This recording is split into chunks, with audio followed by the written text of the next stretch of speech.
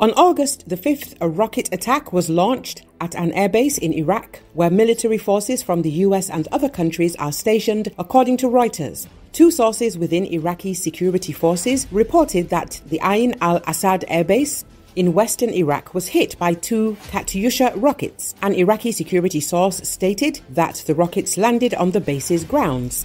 Several US personnel were injured in a suspected rocket attack against US and coalition forces at Al-Asad Airbase in Iraq, a US defense official said. "We can confirm that there was a suspected rocket attack today against US and coalition forces at Al-Asad Airbase, Iraq," the official said. Initial indications are that several US personnel were injured. Base personnel are conducting a post-attack damage assessment. As a result of the attack, at least 5 American service members were injured, with 1 sustaining serious injuries. The number of casualties may change. Base personnel are conducting a post-attack damage assessment, one of the officials said. The US defense official said troops at Al-Asad Airbase were still assessing the injuries and damage, and it appeared that military troops and civilians were injured. The agency notes that it is currently unclear whether the attack is connected to Iran's threats of retaliation for last week's killings of senior members of Hamas and Hezbollah. Iran, along with its Islamic groups Hezbollah in Lebanon and the Houthis in Yemen, is planning a large-scale missile attack on Israel soon. US officials have long blamed attacks on troops in Iraq and Syria on Iran-backed militia groups. Deputy Pentagon Press Secretary Sabrina Singh said last month, after a drone attack on Al-Asad, that it was most likely carried out by Iranian-supported groups.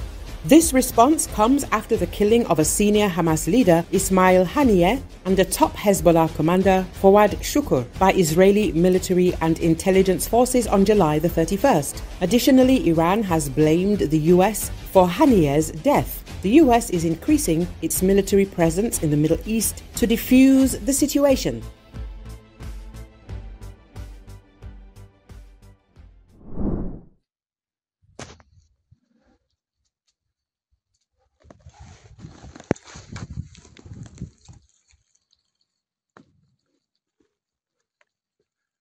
Прямое попадание в блиндаж. Блиндаж уничтожен. Ангар полностью выгорел.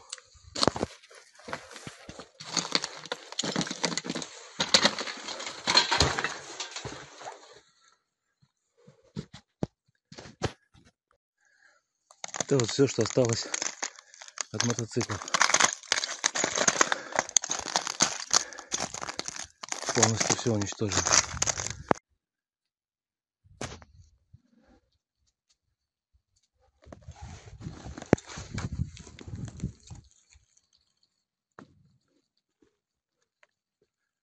Прямое попадание в блиндаж. Блиндаж уничтожен.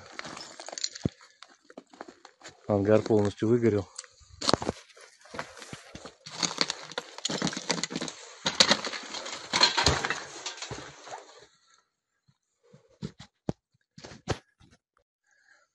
Это вот все, что осталось от мотоцикла.